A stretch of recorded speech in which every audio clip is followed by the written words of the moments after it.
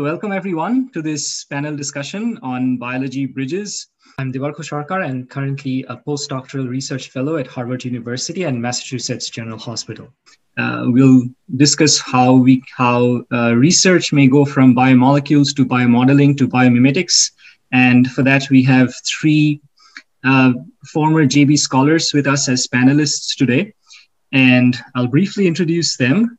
So the first panelist, or the panelist representing the first aspect of this topic, is Professor Anirban Ganguly. He is a JB scholar from the 2003 batch and is currently an assistant professor of biochemistry at AIIMS Deoghar. His research interests are in clinical biochemistry and molecular neuroscience. He received his undergraduate degree in medicine and surgery from RG Kaur Medical College and Hospital, and his master's in biochemistry from IPGMER and SSKM Hospital. And prior to his current position, he was affiliated with the biochemistry department of NRS Medical College and Hospital. So welcome, Professor Ganguly. Welcome. And thanks, Debarghya, for inviting me for this talk. Pleasant surprise to meet with my seniors. And of course, you are a junior JB scholar. And currently, we are not having such meetings for a long time. Right. And this is a very great platform to interact. Thank you. So our next panelist, again in the order of our discussion, is Professor Sitabhra Sinha. He is a JB scholar from 1989 batch. He's currently a professor of theoretical physics and computational biology at the Institute of Mathematical Sciences, India. He received his bachelor's in physics from St. Xavier's College, Kolkata, his master's in pure physics from the University College of Science at the University of Calcutta, and his PhD from the Indian Statistical Institute, where he was affiliated with the Machine Intelligence Unit. Former to the current position, he was a postdoc at the Physics Department of the Indian Institute of Science and the Whale Medical College of Cornell University, USA. His research interests are in complex systems, nonlinear dynamics, computational biophysics, systems neuroscience, econophysics, and many, many other things, I think. So welcome, Professor Sinha. Thanks, Debarghya. Pleasure to be here. Thank you. The next speaker is Professor Arindam Basu. He's a JB scholar from 2000 batch. He's an associate professor of electrical and electronic engineering at Nanyang Technological University at Singapore. He received his BTech in electronics and electrical communication engineering from IIT Kharagpur, his master's in mathematics from Georgia Institute of Technology, and his PhD in electrical and computer engineering, also from Georgia Tech. He researches on novel brain-inspired electronics. So, yeah. Welcome, Professor Basu. Thanks a lot, Debarghya. Again, it's a pleasure to be here, and thanks for the invitation. Yeah, absolutely.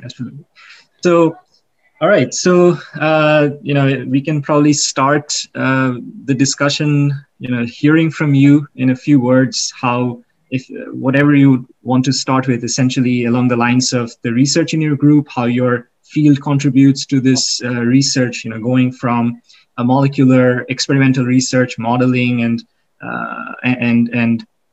using that in different avenues than mainstream biology, maybe in engineering or other areas, and also why or how did you find yourself working in this area? So, shall we start with Professor Ganguly first? Yeah, should I start with the slides or just a general discussion first?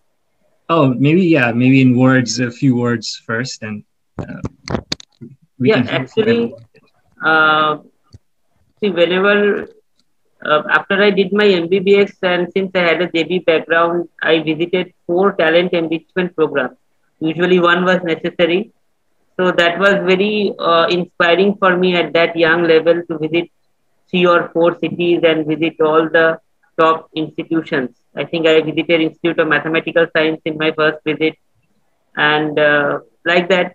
So research was always the priority, or maybe my desire, even when I was doing the rounds in the medical colleges, very grueling duty, 36 hours, 48 hours, and the patient care load was so high that there was hardly any time for research.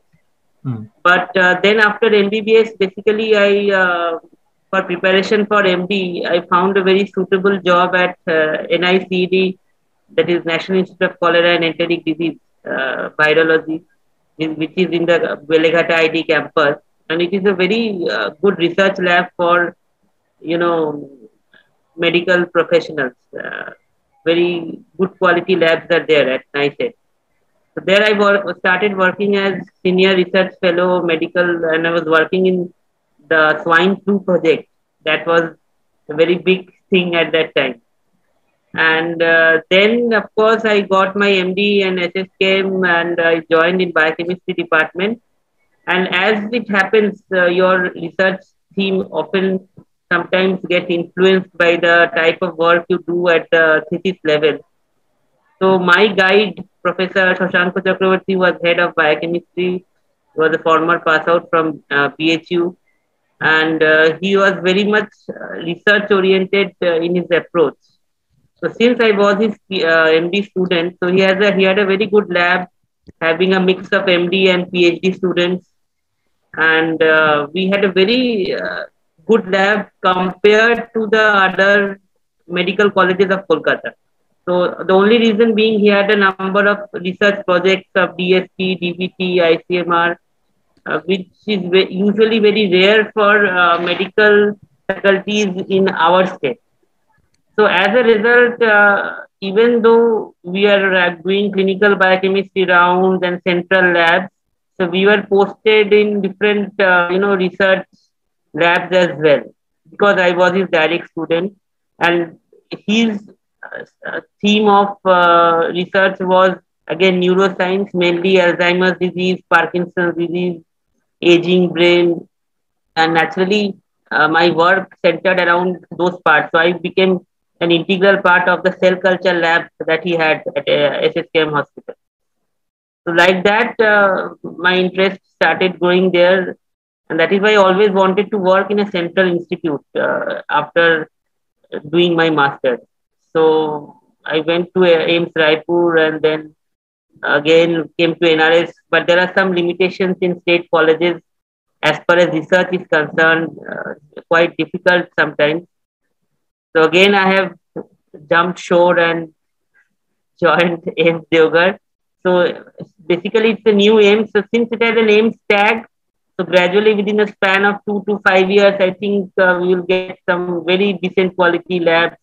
And since we are founding faculty, we are actually shaping how to build our department and how to focus on research and all that. So now I think I can move to the slides where I've just very briefly narrated the nature of work or what we have done in my lab. This work is mainly based on the work I have done at SSK. Okay. So will you share the slide or I should share the slide, Debarghya? Yeah, I guess you can go ahead. We can, if there is an issue, then I can try sharing from my side, but you can definitely. Okay.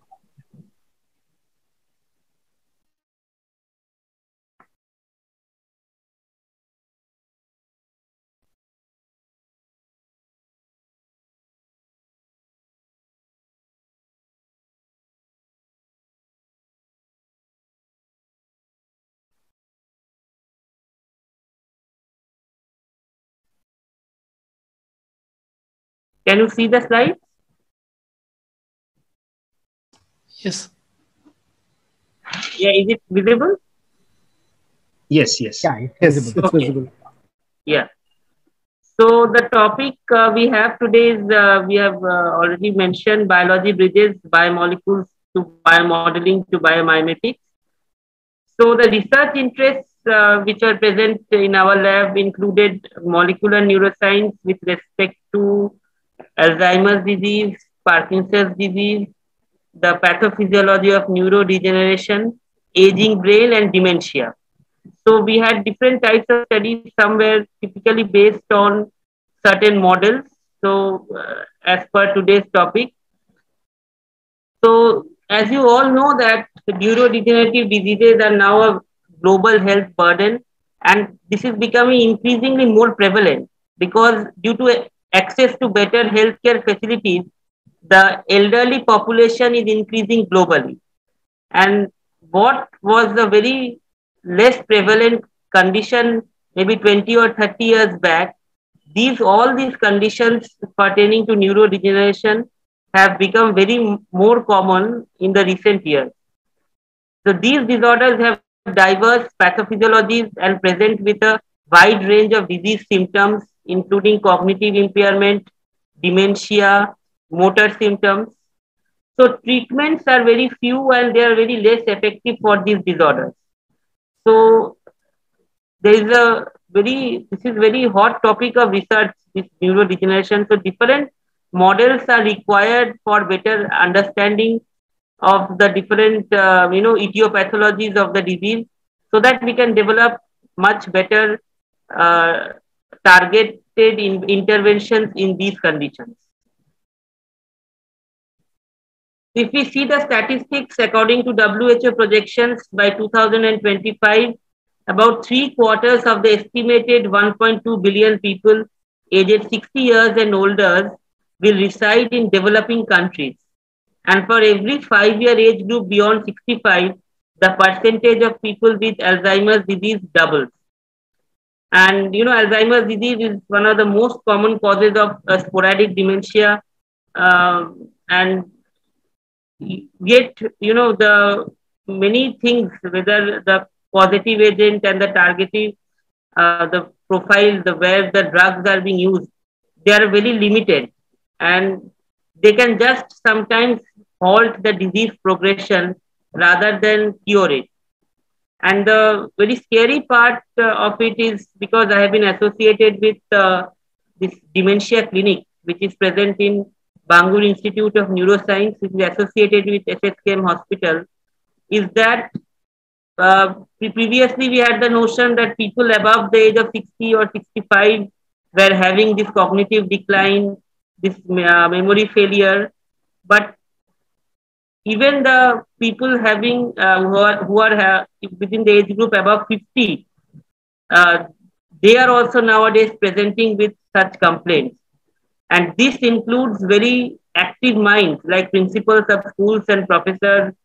And I have seen patients who have just forgotten. So this is a very alarming thing that in the recent years, due to several factors, even comparatively a decade younger people are suffering from these neurodegenerative diseases. These are just an estimate, so we can just skip to that. They are not so important. So the common way to study about how a disease works is to develop a model system that focuses on the underlying mechanisms of the hallmark characteristics of the disease. So we have many experimental model animals or organisms which have been used worldwide over the years to study the mechanisms. Some of them include rat, normal mouse or mice, or sometimes we have transgenic mice which are experimentally induced. The genes are modified. Fruit fly, is very Drosophila is a very, very common insect which is studied. The genes are very easy to study. Zebrafish and the nematode worm, the C. elegans. So many labs are working with them. Baker's yeast and also the cell culture model. So there are some certain cell lines which are typical or which have been accepted as classical for studying the different mechanisms.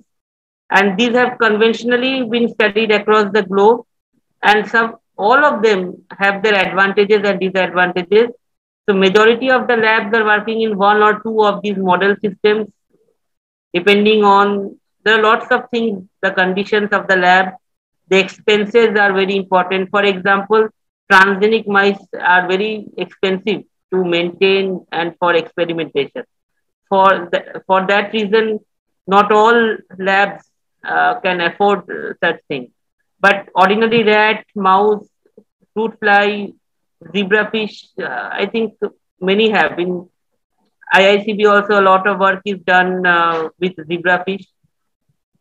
So in our lab, basically, we mainly had two models of to study neurodegeneration. One was the animal model, where we had Charles Foster and Vista rats. These are typical strains of rats. And even though I did not work mainly on the animal models, the main theme of the work was that we were working on some cocktail. I mean, we often associate cocktail with drinks, but here we had the cocktail of antioxidants, and that was being fed to the rat for a particular period of time, and then they were sacrificed, and then their brains were studied for different parameters. So our lab also had specialized this mitochondrial lab, and we are measuring the different parameters associated with it. So the brain, mainly the hypothalamus and the corpus callosum and those parts which are essential for cognitive decline, those areas were carefully dissected and several studies were being done. So here what we are doing, we are seeing the effect of the antioxidant therapy, which might have any impact on the progression of neurodegeneration. So this was one field of work. And second was the cellular model. So personally, I was more involved in working with the cellular models, and we had two cell lines, and of which I was working in a neuroblastoma cell line, SHSY5Y. And these cells are, this neuroblastoma means they are cancer cell lines, yet they are adherent cell lines, and they are established cell lines for studying different diseases like Alzheimer's disease and Parkinson's disease.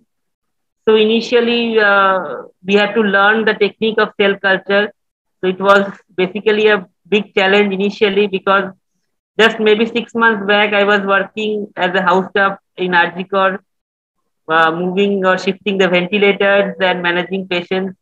And from that to a very controlled environment where cell culture, as I think many of you might be knowing, is very sensitive, because it is very vulnerable for getting contaminated. And once it gets contaminated, be prepared to bear the wrath of all your seniors. Entire work will be impeded of the lab, and all cell cultures have to be thrown away, and the room has to be fumigated, and again, you have to start from the beginning. So it is very, very sensitive, as sensitive as maybe the scrubbing in case of orthopedic patients, where it is sensitive for infection. So naturally, gradually, I trained up with this cell culture, how to maintain the cell lines. So it is a tedious job, and every day you have to come see how much the cell has growth. You have to change media. Now, when the cells are ready, they provide a very nice medium for experimentation, right? Whatever compounds we want to test, whatever theories, we develop certain hypotheses. We are working with Alzheimer's disease and Parkinson's disease. So a very common theory or pathway was the amyloid cascade hypothesis, where we know that certain misfolded proteins like the A beta are responsible for AD. So this is the established theory from post-mortem brains of people who have already suffered the disease. But there are some other challenging theories arising from the concept that the amount of these neurofibrillary tangles or A beta, I'm using these technical terms, maybe if you're not familiar, these are certain pathological changes seen in the brain. And these were not proportional to the amount of dementia seen in the patient. And that led to the question that whether it is at all the only factor or the only determining factor in the progression of disease. So as clinicians, we are seeing patients helpless. They are forgetting, professors are forgetting I've seen, there are certain charts we give to patients in dementia clinic to assess. It is called the mini mental score.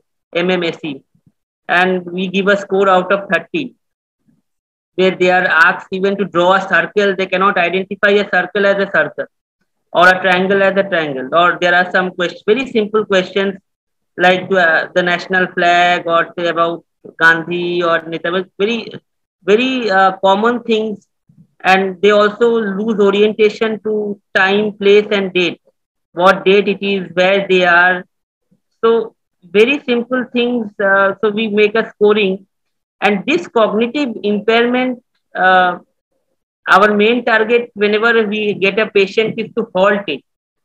So this is only possible if we, it can still find out the exact pathophysiological pathways which are truly responsible for it.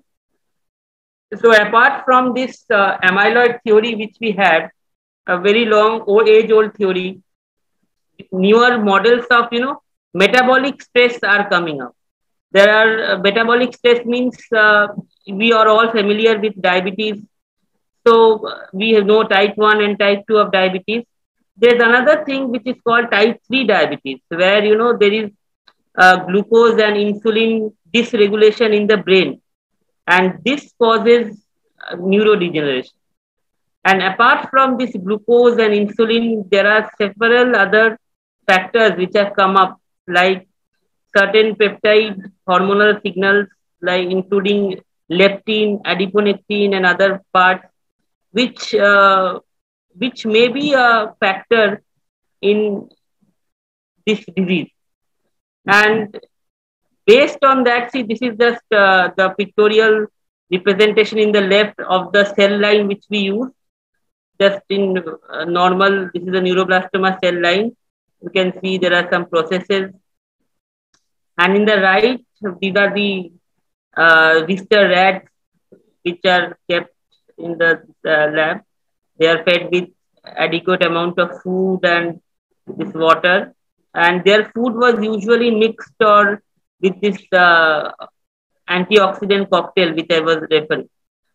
So my work was mainly on this cell line. The other PhDs and some of the other MD students were working with the animal house as well.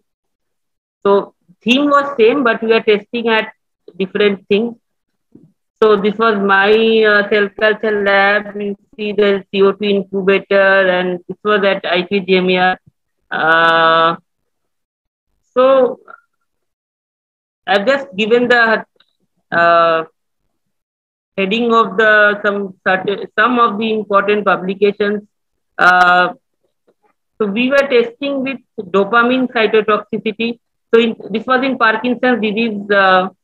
So we were giving treatment with dopamine, and we were seeing the different damages, at what levels they were causing damages, what were the genes that were involved, what other molecules, like we have this molecule called alpha-synuclein, and we had we did some knockdown experiments. We did, there are certain genes, the amyloid precursor protein and the base, and all these proteins which we were regulating. So basically, we were experimenting by treating with certain chemicals which are known triggers of the disease, and we were trying to protect it. Here also, in dopamine cytotoxicity, we were using certain antioxidants like N-acetylcysteine and all that, and seeing whether that reverses the process of neurodegeneration. And how we see the neurodegeneration, we were seeing the oxidative damage markers, we were seeing mitochondrial dysfunction, we were seeing gene upregulation. So certain gene upregulation is deleterious for or harmful for the neurons to survive. And those genes we were seeing by real-time PCR. Now real-time PCR has become a household name thanks to Corona. At that time, it wasn't that. So now we all know for Corona, we are screening for this spike protein and so many things. But so we can study gene expressions by this thing. So we are adding certain chemicals, maintaining the cells and certain conditions.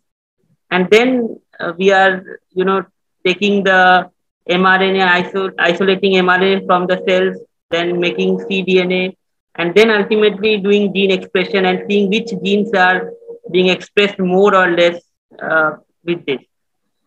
So this was the basic theme. So certain group experiments and we were carrying out. And along with this, so you can see the cytotoxicity of dopamine on cultured cells of neural origin has been used as a tool to explore the mechanisms of dopaminergic neurodegeneration in Parkinson's disease. In the current study, we have shown that dopamine induces a dose-dependent 10 to 40 micromolar and time-dependent up to 96 hours loss of cell viability associated with mitochondrial dysfunction and increased intracellular accumulation of alpha-synuclein in cultured SHSY5Y cells. So we have different mechanisms of studying mitochondrial dysfunctions. We do some protein blotting, we do some enzyme markers with different methods. We see cytotoxic cell death, we study cell death. We also do some fluorescence spectroscopy like that. We have certain markers of apoptosis and necrosis as well. So we studied, so basically this is a technical thing we can script. So interestingly, we can see that the dopamine effects of cell viability and mitochondrial functions were significantly prevented by knocking down a particular gene, that is alpha-synuclein expression. And how we do it, we have something known as the siRNA. You know, a few years back, the Nobel Prize was for this siRNA, and we are using this as commercial kit where we can, knock down certain genes with a kit, which is we incubate the cell with that, and then we can see the effect of particular genes or products based on that knockdown study. So this was this work. And secondly, in case of another publication based on Alzheimer's disease, I think Padmanabhan has one question. We can take the question later or just now. Up to you. Like I just have a regular question about for a neurodegenerative diseases. What is the usual steps of finding a cure or something that can reduce the spread of the disease, let's say? Or it's just like to understand the different steps you have to go through to find some solution to that disease. Okay, so I will take it at the end. Yes. I will just let me finish this thing. The multiple mechanisms is another publication showing the iron-induced amyloid beta peptide accumulation in SHSY5Y cells. So here we studied the toxic effects of iron. So we are studying some endogenous molecules and their effects in the neurodegeneration, and here also we have this iron-induced neurodegeneration in certain pathways are there and which we studied. And there is another compound called negletin, which is found to be reversing the effects of those iron-mediated damages. So metabolic stress, as I was telling, can again be due to other endogenous molecules like dopamine, the iron, etc., are all present normally within the system. So whether certain dysregulation of these compounds can precipitate or activate the neuronal cell death, that was the theme of investigation. And later on, I think we worked this was with the clinical samples. We took the blood of patients coming to dementia clinics, and we saw certain pro-inflammatory cytokines. And like interleukins, nowadays again, with corona, the IL-6 estimation is very popular. So these pro-inflammatory cytokines were also shown to be correlated with Alzheimer's disease. And how we correlated with the severity was we took mini-mental score examination of the different patients and graded the severity of Alzheimer's based on the MMSE score. So as mild, moderate, and severe. And there we found certain correlation with these pro-inflammatory cytokines, and also they were supposed, all these patients of Alzheimer's disease, some suffered from depression as well. So it also had certain correlation of these cytokines. So these are, again, this was an approach to find out certain biomarkers for predicting the spread of the, for predicting the intensity of the disease, and whether we can measure these pro-inflammatory cytokines quite easily nowadays, and whether their level, serum level, can give us some idea about the disease progression and its relation with certain other neuropsychiatric conditions like depression. So basically now the project which I have written in DSP after joining AIIMS is basically to see how the other metabolic stress factors like glucose energy hypometabolism can bring about neuronal death and secondary changes in amyloid beta metabolism and tau phosphorylation in Alzheimer's disease, to explore the role of endogenous substances like leptin and adiponectin or alternative energy substrates. So we induce this glucose energy hypometabolism by using alternate substrates like 2-deoxyglucose instead of glucose, and there are certain other compounds as well. And then we see what are the changes in the different parameters, the mitochondrial functions, the cell death, and etc. And this is what the future directions I am personally planning to work. So mainly I am now concentrating on the cell culture work, and then I can focus on the parameters related with clinical samples once our OPD and the neuro department start functioning at AIIMS Deoghar. Yeah, thank you. So this is the projected building. It is still under construction. The main site of AIIMS Deoghar, where I'm currently working. And today was the supposed inauguration of a part of the building by the Honorable Health Minister, but everything was delayed.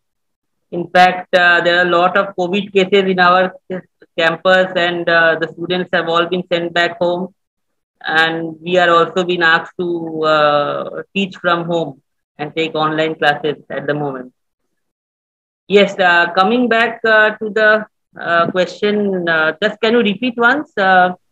Yes, so just to understand, for somebody who is not from the field, let's say you have a neurodegenerative disease and you want to find the cure, right? Cure or just to slow it down, right? The way the progression. Right. So what is the usual phases of research, and how long does it take to, let's say, even if you find a solution, how long does it take, like clinical trials and what, just to know the whole, See, there are different phases and no particular disease. So all have individual approaches. So if we understand the pathophysiology very quickly, for example, if we have, so first, whenever we have the disease, we recognize it by its symptoms, then we correlate back to which system it is mainly affecting. So here the system failure is mainly, say, the cognitive decline and memory loss. So we know the areas of the brain which are mainly involved in these functions. In Parkinson's disease, we have certain, you see, the motor dysfunctions, and there are tremors, rigidity, disturbance in walking, that is gait disturbances. So when the patient walks in, you can identify whether the classical symptoms have begun or not. Yeah. So naturally, so different phases are there, and so first, so we find out which system is being affected, and then based on that, the strategies are developed, what models we can study on that, because in certain cases like the brain, we cannot do a biopsy and study directly. Mainly they are based on studies of autopsy, that is only after death. So that poses a bit of a challenge. And once we find what are the causative agents, so it may take several years to find the pathophysiology of diseases. Like if you remember, there are certain diseases like the prion diseases.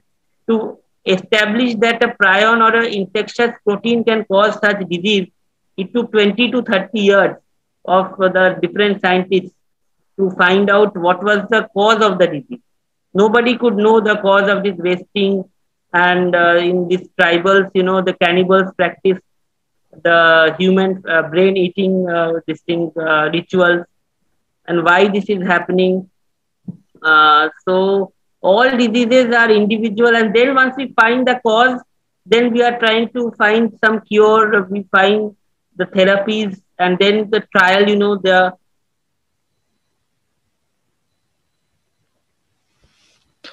The computer power is too low. I guess we have currently lost our speaker temporarily, so I guess we'll have more questions for him. I have also several questions, but I think we are pretty much into the program. So maybe we can move on to the next panelist, and later we can come back to Dr. Ganguly again. So our next panelist, Professor Sitabhra Sinha, would you like to maybe say a few words initially, and then describe how your research builds on the work, as I perceive. If I'm wrong, please correct me. But as I perceive, it builds on the experimental work done by biologists, and how you take that and make biophysical models, and maybe how that is taken up by engineers and other people in other area to make research work in their fields. So, Professor Sinha. Yeah, Debarghya. So the thing is that, as a physicist, we have the luxury of working on models that could span a whole range of scales. And, ideally, we would like to work on something which takes inputs from biologists or, whatever results they have, and gets results which, one can test in silico. So maybe it could be taken up in some kind of implementation in terms of engineering. So I guess the best example of that would be by looking at an actual example, which I guess would be the content of the, like the later 15-minute, summary of each one's research topic. So I would take up the other point that you raised about, like what actually led to the particular kind of research that I do today.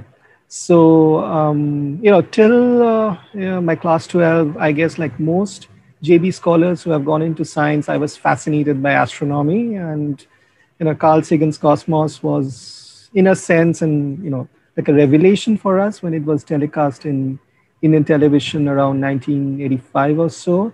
And I just wanted to be, a PhD student of Carl Sagan. If anyone asked me at that time, what do you want to be? I mean, that's a stupid question, right?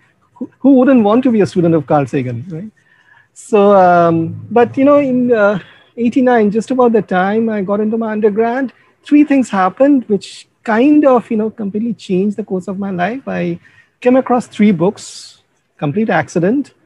I found this book by Patricia Churchland called Neurophilosophy, which basically made the point that you can understand the mind as an emergent process of the chemical process that is going on in the brain, which was a very, very different way of looking at, the mind from the, usual other ways of going into philosophy and so on. So I thought, wow. And especially Patricia was talking about Richard Feynman in a book and saying that, philosophers who, ignore the science of their day are doomed to, basically rehashing, centuries old ideas. And then simultaneously with that, I came across the biography of Alan Turing by Andrew Hodge, which of course now is very popular because of the movie on Turing, starring Benedict Cumberbatch and so on. But at that time, Turing was not that well known a name. And what really fascinated me was, towards the end of this book, when Andrew Hodge discusses the concept of the Turing test, the fact that, you can divorce mind from the biological substrate in which it is based. And I thought that's cool. I mean, wow, I didn't even know that, you could actually divorce the mind from the brain, so to say. Let's look into this in a bit more detail. And, that's how I started reading popular books on artificial intelligence. And then along came another book, James Gleick's Chaos, which, completely blew apart everything that I knew about physics until then. And it says that, you can have a system which is completely determined and you will never be able to predict what's going to happen in the future. I said, hold on a sec. Isn't that what mind's mystery is all about? People say that, physics can't really explain the mind because, it's unpredictable. But here's a physical system which, you can write down all the differential equations. You can specify the initial conditions, and you will never be able to know what it's going to do in the future. So, these three books coming together, coincidentally, in the same short span of time, made me start thinking. And luckily enough, I got the JBs exactly at that time. And Mrs. Shane Mashima, so she was, essentially transformed my life. So, here I was thinking about all these ideas, and very cockily, I told her, I've figured out what the mind is all about. It's a chaotic, physical system. All that is left is, just this little matter of showing that I'm right to the rest of the world. And Mashima, instead of laughing at me, she said, why don't you give a presentation to the JB scholars? And she brought, Tapan Ghoshal from Jadavpur University, who was a professor of electrical engineering and a former JB scholar himself, to, be the external expert. Well, I don't remember much about, what nonsense I spewed there, but something actually positive came out of that. Rudra Dotto, who was 2 years my senior and who was in fact actually spoken in one of these JBSPDF meetings already, after the talk, he came over to me and said that, have you read this book? Have you read that book? And so on. And, we formed a great friendship. It's often not appreciated how much in JBNSTS, friendships between scholars, either of the same year or of different years, actually have, helped them mature as scientists. And for me, this friendship I had with Rudro, for about 2 or 3 years, when he was still in Kolkata, and then, for a time after he went to IISc for his master's, it made an enormous difference. And Rudro kind of, started getting me interested in lots of different things, into computer science. He basically said that, look, the problem of the brain-mind is not just something which is a physical problem or just a biology problem. Essentially, it's very much to do with computer science. Something, of course, I appreciated given that, I was already fascinated by this Turing test. And then Mashima kind of arranged for me to do a summer at Indian Institute of Science, when I was at the end of my undergrad. And there I had another former JB scholar, Professor Chandan Dasgupta, I think he's 1960s batch or thereabouts, who was my mentor. And I kind of learned for the first time what actually doing research meant. It's so saying, spewing that things like, oh, the brain is a chaotic attractor is one thing. Actually getting your hands dirty, trying to, get a program written, actually trying to figure out what kind of program would even show, some aspects of this, brain being chaotic attractor concept, that actually really, brought me down to ground, so to say. So then from 94 to 98, I was a PhD student at ISI Kolkata, and essentially I had the fortune of having a advisor who was very confident in my abilities, and he let me be. He just, he told me, well, as long as you don't make a fool of yourself, you're free to do what you want. Just go and knock yourself out. So I was very lucky that he had so much confidence in me. And, I had fun, great fun, working out all kinds of ideas on, could chaotic attractors explain certain aspects of the brain, and had fun talking to computer scientists, talking to biologists, And Kolkata was actually a great place of intellectual ferment at that time. I don't know about now. I have not been really in contact with that circle for a while, but at that time, you could drop in any of these institutions like Shah Institute, or let's say Jadavpur University or Bose Institute, and you could talk to people like Dr. Indrani Bose, Professor Bikash Chakraborty, Tapan Ghoshal, and so on. And you could really bounce ideas of them, steal ideas from them, and basically make something of personal out of your own. And so then, after 4 years of this, even if you're doing something you really love, PhD is not towards the end great fun, because you suddenly realize that you have to do a dissertation, right? And so like you get your nose on the kind of grindstone, and you have to turn out your thesis at the end. And after that, you're so sick of the whole thing that you just don't want to do it for the next few years. So that's what happened, right? So for my postdoc, I decided to consciously steer clear of everything I worked on in my PhD. Worked on pattern formation, cardiac dynamics, got into complex networks.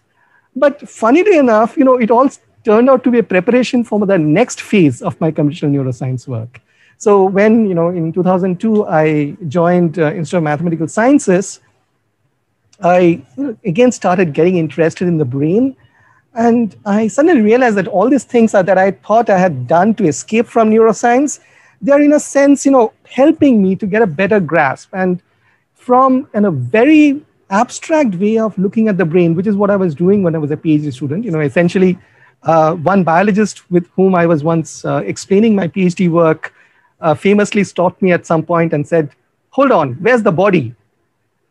I said, what body? And, and then I realized that actually, for a biologist, this whole point of, talking about, something about explaining the brain without any reference to the physiology of it sounds like, heresy, right? And so I of course, being a very cocky youngster at that time, I thought, biologists are such idiots. So anyway, but, you start appreciating, such viewpoints as you gradually get older. And so from 2002 onwards, essentially, when I started forming my own group, I started looking into the problem of the brain-mind with more, listening more towards what biologists had to say. So I kind of focused on two aspects of it. One is looking at the nervous system of a fairly lowly organism, the worm. It's organism called the Sinorhabditis elegans. It has order of 1,000 cells, which makes up its entire body, a third of which are neurons. And the big advantage of this organism is that we know not only its entire genome, we also know where all the neurons are, which neuron is talking to which neuron. So in a sense, we know its circuit diagram. And a mentor of mine, Bikash Chakraborty of Shah Institute of Nuclear Physics, once said to me towards the end of my PhD that, look, you guys are all trying to understand the human brain, and you don't know even a fraction of its wiring diagram. Shouldn't you start focusing on, explaining the worm? It has 300 neurons, its entire wiring diagram. If you can't figure out how the brain of this worm makes its mind, what makes you confident that you'll be able to explain the human brain?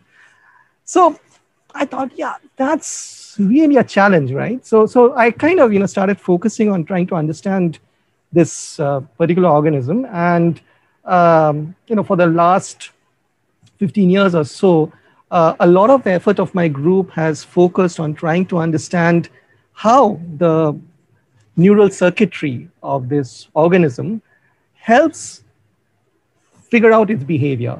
This worm, unlike a fancy robot made by some Japanese company, actually has to survive out in the wild.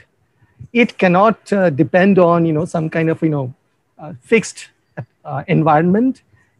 All the time, the environment around it is changing. Hostile forces are trying to kill it, and it's surviving nevertheless. So what gives it its adaptability? What gives its robustness? we really need to understand that. And so, we try to essentially figure out whether the structure of the network, the network which connects all these neurons, gives it certain advantages. Does it allow more efficient information processing, for example? Does it allow it to, in some sense, compensate for noise in its environment? How does the nervous system talk to its effectors, to its motor system? How do the muscles get controlled by the nervous system? So, our dream is that eventually we will come up with a simulator where you would be able to see this worm within the computer, sense some simulated food and be able to walk towards it. And contrarily, be able to figure out that something noxious is out there and be able to move out of it. If we can actually realize that, that would be in some sense, the great success of our research program. Parallel to it, we also work a lot, of course, on primate nervous systems. And this is basically to see whether what we are learning from the worm is something which is universal. That's my hang up as a physicist. As physicists, you're always trained that, don't focus on particulars. Try to come up with universal organizing principles. Ideally, you should get something like Newton's gravitational law, right? Which applies to an apple and to planetary systems and to the universe. So, what are the universal organizing principles of the, neuronal networks? What are the principles which unify a network of 302 neurons and something as big as 10 to the power 12 neurons, which is the human brain? So we look at, the network of brain regions of the macaque, which is in some sense one of the most well-studied primate brains. And more recently, we've also been looking at human brains because, for a long time, the problem with studying human brains was that, the only way you could actually do this very detailed, mapping of the networks connecting brain regions is actually dissect a brain. So with primates, of course, you do a lot of work which is strictly not kosher with the animal rights lobby. So you inject the brain with lots of tracers and then, kill or sacrifice it, as they prefer to say. And then you dissect the brain and, figure out, these tracers basically help you to delineate the connections between one brain region to another. And so in this way, you can actually make up a fairly detailed map of the pathways which connect the different brain regions. So, in the end, you have basically a network. For humans, of course, this is a no-no. But over the last 10 years, you have got an enormous revolution in brain mapping, which actually allows you to do that without any harmful effects to the subject. And so you actually have a gradually growing database of such structural brain networks of subjects, ranged across ages, ranged across gender, and so on. You have healthy subjects versus subjects suffering from various kinds of disorders. And so what we do is we look at the networks and try to figure out what are the commonalities between the brains of different subjects to try to figure out what is the master plan of the human brain, so to say. The idea is like, there would be some aspects of the network which is variable and some aspects which are essentially common across subjects, which in some sense, underpinning the basic functions of the human brain. And so what we do is we try to look at the network, we try to infer all these common properties. And in the end, we try to see whether the kind of features, network features that we see in the Sialian's nervous system, for example, are in some sense reflected also in the primate nervous system. So that's kind of what our current goal is. Okay, thank you. So do you want to share some more like specific results now? Or so I thought we are going to get into that after Arindam's brief 5 minutes. Maybe Professor Basu, do you want to speak similar lines, how you came to this research, why this interests you, and how you have your research maybe influenced by biologists, so on. Sure. Thanks, Debarghya. So I can also probably start a little bit by how I came into this research. So I think during my undergrad days at IIT Kharagpur, we had a very interesting VLSI or chip design lab there, which was kind of one of its kind, one of the best in the country at that time. And I think Padmanabha here was our senior there. And I think so at that time, we really understood a lot about chip design, which later on I realized most students are doing that during their PhD. So essentially, the chip design part, we kind of knew all the nuts and bolts already. So for me, when I started my PhD, I was always very interested in maths. So I wanted to do something related to maths. And then I came across, this field of chaos. Again, like Sitabhra said earlier, it's fascinating. And so I started working on chaos and nonlinear dynamics. My PhD advisor at Georgia Tech was also very interested in maths. So he just let me do whatever I felt like. So I did start doing courses in math. I did a master's in math in nonlinear dynamics.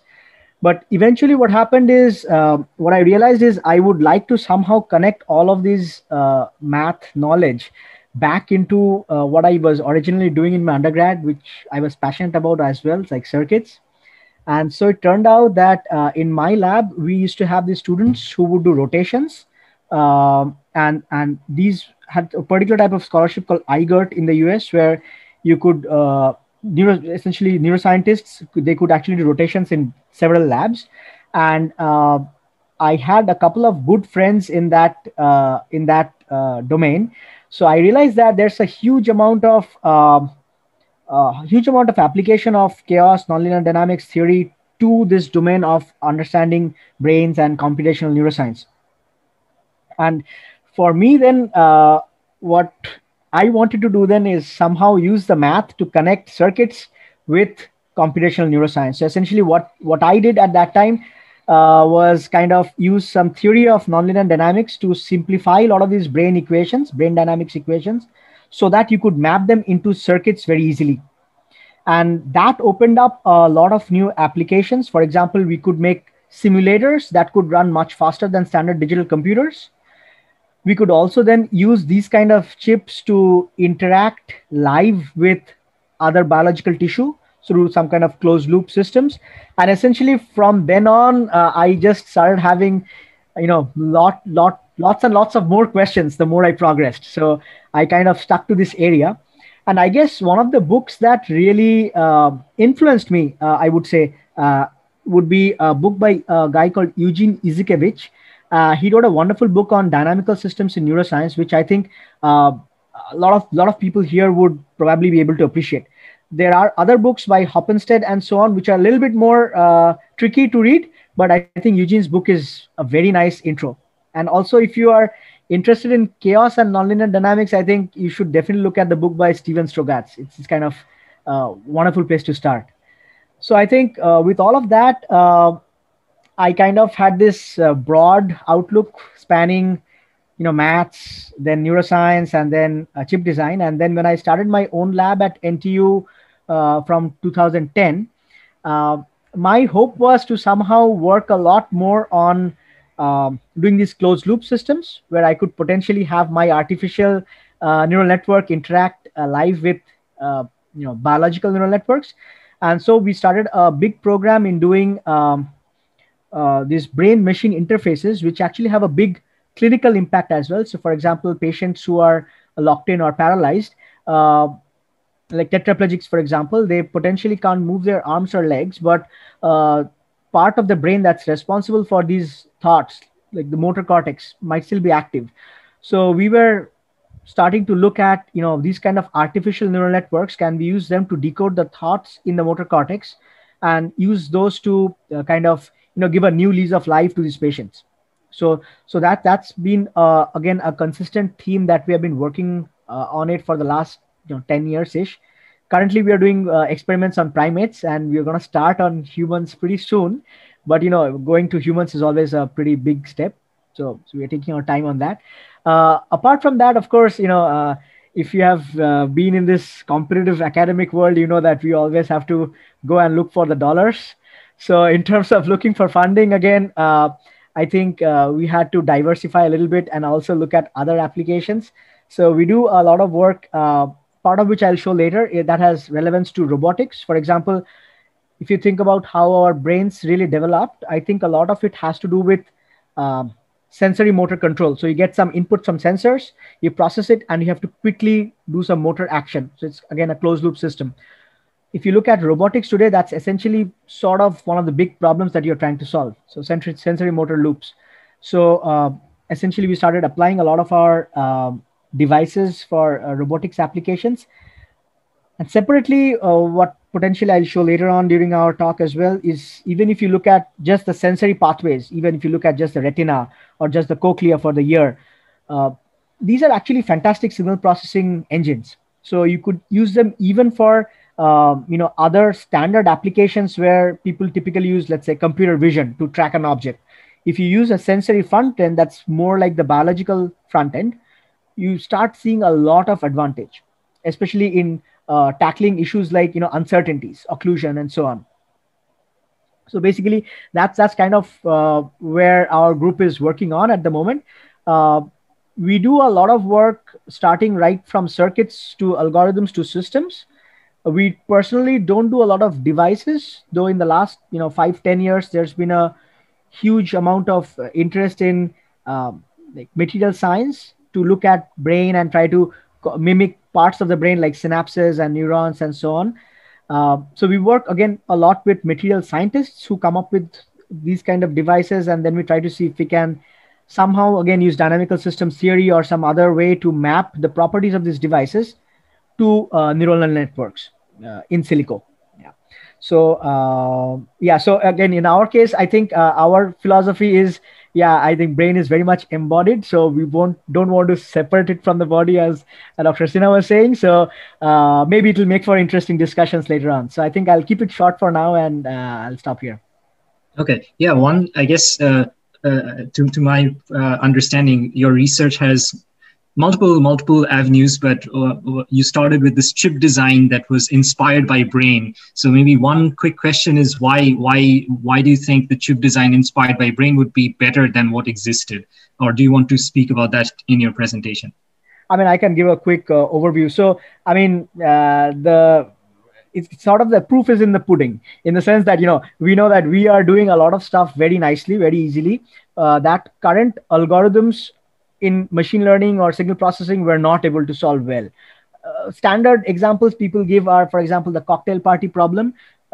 If you're not familiar, it's something like, if you're talking with somebody else in a busy room where it's party going on, a lot of sound, somehow we can still very easily filter out what the other person is saying, right? And if you look at signal processing, speech processing algorithms, this is a serious pain point for any artificial speech processing system. We don't know why that is the case, right? So essentially, we can see there are so many n number of things that we biological organisms can do very well. So it makes sense for us then to kind of get inspiration from the biological piece and then kind of copy it over, maybe not exactly, but at least copy over some of the principles to make chips that would work potentially like the biological piece itself. Sure, I'll probably follow up with other questions along these lines. For example, why? But we can come to that later. But I'll just state the question: is that why in that case do you think people did not start with this kind of circuit design earlier? Was that but I guess we can keep that suspense for a bit, and we can again question if you want. It's a continuous flow. So what happens in the chip design industry? It's largely driven by as in most industries, driven by money, right? So you would like to accelerate the rate at which you're doing chips, rate at which you're progressing as fast as possible, so that you don't fall behind your competitors. So what happened in the 80s and 90s was digital circuit design got a big boost because of design automation. You could essentially automate a lot of the circuit design, whereas analog circuits, even now, it's difficult to automate. I mean, I've seen a lot of people doing PhDs on this, and it's still, not very well done. So essentially, that's where the big difference came. The automation process in digital circuits, whereas the the brain inspired circuits that we are talking about are largely analog in nature. Potentially looking at, if you even look at the brain, you're looking at continuous time differential equations. So you have something like, a continuous time system, and you're looking at, continuous variables like currents, ion concentrations, and so on. So it's like, if you translate it to circuits, it's an analog circuit. So since automation was not that easy to do, digital circuits just, crushed everything else. So people just started following digital circuits for that reason. But what happened in the last, 10, 15 years, people started talking about Moore's law stopping. Moore's law is the law that makes transistors, it's not a law really, but it's like a trend that tells transistors are going to become smaller and smaller. So your digital circuits are just going to get more and more efficient over time. But if that stops, then you have to start improvising, right? You have to start thinking out of the box.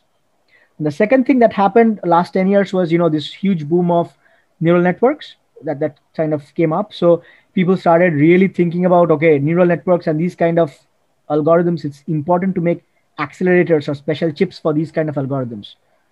Again, so that's where, again, the brain inspiration comes in, because, pattern recognition, machine learning is sort of a basic thing that all the brains are good at doing. So that's where, again, you start seeing a renewed interest in analog design for these kind of applications. Right, thanks. So I think Professor Padmanabh Sen has a question. Shall we take that quickly? Quick question. Yeah, so maybe Basu, you can say that later, but I have two questions. One is about the energy efficiency of the brain. As much as I understand, our brain is way more energy efficient than anything, many orders different than all these chips and anything possible in next 10, 20 years. How you think about it? And second, when you talk about sensor, right? So sensory, even motor control. So latency, how do you compare? Like, let's say you try to create some system to enable, let's say, a disadvantaged kid or a person, right? And you're trying to emulate the sense and then react kind of system, right? And maybe our brain or maybe the motor functions are much faster, that may not be emulated. So this is about it's a question of latency, right? So first is a question of energy efficiency. Second is a question of latency. Okay, thanks, Madhuda. So yeah, first question first. In terms of energy efficiency, yes, that has always been one of our, what should I say, motivating factors. Why we want to look at brain as inspiration, apart from being good at algorithms, the amount of energy per op seems to be about, by various various estimates, about 100 to 10,000 times more efficient than digital processors, right? So few reasons for that. One is the brain uses a lot of physics for computing. So if you're using, for example, Kirchhoff's current law to add two numbers, that's almost for free, right? You just join two wires together, you get a sum for free. Or if you're using charge conservation, you get a sum for free. Whereas if you want to do that in digital circuits, you have this 16-bit number, you have some adder circuits, you move around a lot of bits, charge, discharge capacitors, and get a summation, right? So inherently, for many computational primitives, especially those that are being used in neural networks, analog or physical computing seems to be very, very efficient. That's number one. Number two is conventional digital systems have this separation of memory and computing. So-called the von Neumann architecture, where you take a control word from the memory, take data from memory, do some computation, and then write it back to memory. What's happening these days is the memory access, both read and write, is the energy for that is becoming very, very big, because the memory sizes are also increasing. You look at neural networks, the size of neural networks is increasing so much. Even just to show those parameters, you need a very big memory. So then to access even one data from that memory, you need to charge, discharge big capacitors. So essentially that becomes very, very energy inefficient. In our brains, we sort of have this, compute and memory mixed together. So the neurons and synapses are kind of all intermixed. So you don't really have this huge extra energy needed to access data per se. It's kind of just flowing through the system. And the third thing which I could potentially say is biological power supplies. If you think about, reversal potentials of sodium, potassium, and so on, biological power supplies are about 100, 120 millivolts. Typically, our chips, we operate at 500, 600 millivolts or maybe a volt. So that difference in power supply also matters. So I think these would be some of the reasons that I think the brain is a lot more power efficient. But indeed, industry is working towards this area. So to get around this memory access problem, people are doing what they currently call in-memory computing. Essentially, the data stays in the memory and you do some analog processing in the periphery so that the data can be computed in an analog way within the memory itself. Right? So for us who are doing analog circuits, neural networks for the last 20 years or so, I mean, this has been what we have been doing. Right? It's just that now the digital guys, the memory guys, are giving it a new name. So indeed, I think this is definitely coming into the industry, some under a term called in-memory computing. So you can watch out for that. Hopefully, that will indeed allow us to close the gap a lot in terms of energy efficiency. The second question you had was Sorry, in terms Professor Basu, can we take the question a little later, because I think we are running a little short of time. So maybe we can first listen to Professor Sinha about how this bridging of the gap is happening between biologists and engineers, probably. So about his design of different networks. So Professor Sinha, please, would like to hear from you first. Thanks, Debarghya. So Arindam, fascinating work. Would love to hear more about it. So let me just share my screen.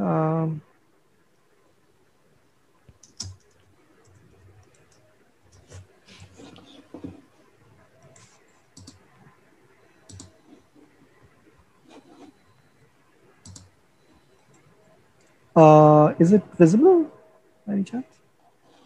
Yes. Okay, great. So, do you want to go to the slideshow mode? Yes, yeah, perfect. Yeah. Thanks. Can you see it now? Yes, thanks. Okay, great. Yeah. So, when Anirban was mentioning all this molecular biology details, and Debarghya actually originally had, made this wonderful suggestion that maybe one could show how one goes from molecular biology to network models.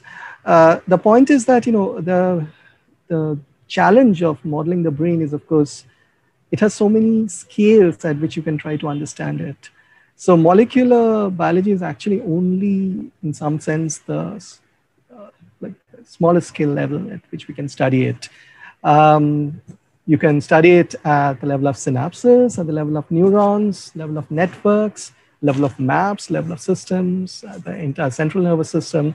And each of these levels, has its own dedicated science. So, at the level of networks, you have what we would call systems neuroscience. At the level of the entire nervous system, that's what essentially cognitive scientists are studying. And one of the goals we have is, of course, to see, is there any way we can actually take information from one scale and make it inform the modeling done at another scale? So in some restricted way, that's what we have been trying to do.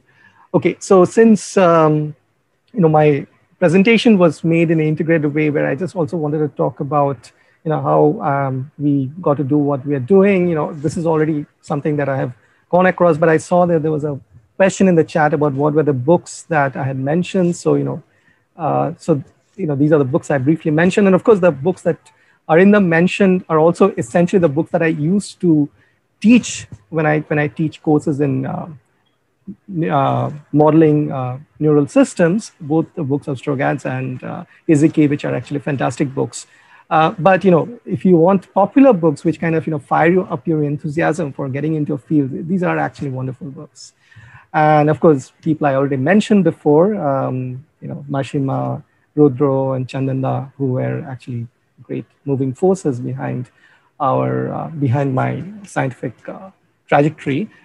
And so in my PhD, what I was mostly doing was essentially focusing on simple network models, and see if I could get them to do chaotic trajectories. And in this, I was inspired by the work done by the neuroscientist Walter Freeman, who essentially had done experiments on the rabbit olfactory system and had shown that essentially the dynamics of the neuronal firing in the olfactory bulb is undergoing chaotic trajectories. However, this chaotic trajectories show a very characteristic transition when the rabbit is actually given a known smell versus when it's just smelling some unknown stimuli. And the very radical hypothesis he was forwarding is that essentially chaos allowed you to very quickly converge to a memory of a smell that you already know before. And once you converged onto that particular memory, the dimension of your chaotic attractor was actually reducing. So it was a wonderful picture in which most of the time the brain is exploring an extremely high dimensional space. However, when you latch onto something that you know from before, very quickly the space is reducing to local region around the point in that phase space in which your memory is located. And that's what you would call a recall of an earlier memory. So that's what I was essentially trying to, in some sense, implement using artificial neural networks. And then following, my short hiatus into other areas, complex networks and so on.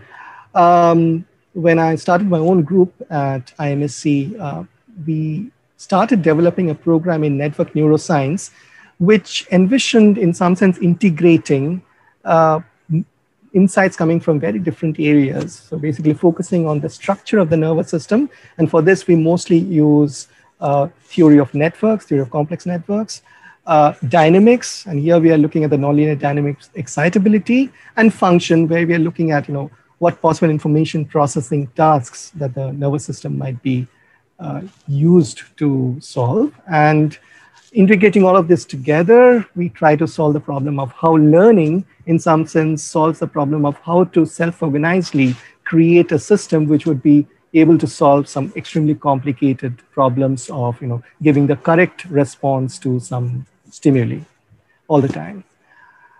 So what I decided to use as an example of the way we approach a problem in neuroscience is the question of how is the warm brain wired? I already mentioned Synorhabditis elegans, this model organism which has order of 1,000 cells, of which a third are neurons, and which is the only organism whose entire neuronal wiring diagram has been completely mapped out. And yet we don't really understand how exactly this wiring diagram comes into being. So we can say that, wouldn't it vary from individual to individual? It does, but to a large extent, there's a lot of it which is actually predetermined, which means that the architecture definitely has to do something with the specific functions that the nervous system is supposed to solve.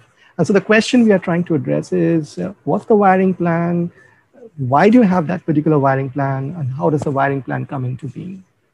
And I already mentioned that, I was inspired by one of my mentors, Vikas Chakraborty, who in '98 told me that, unless we can understand the worm brain, we don't really have a hope in hell to understand the human brain. So to give you some specifics about the worm, it's about it's essentially a microscopic organism. However, you can image the neurons, and it's a transparent organism. So you can actually see the fluorescence of the activation of these neurons under a microscope, which makes it a wonderful organism to look at how the activation of a sensory neuron is allowing the activation of interneurons and thereby activation of motor neurons. So you can actually, in some sense, capture the flow of information across the nervous system.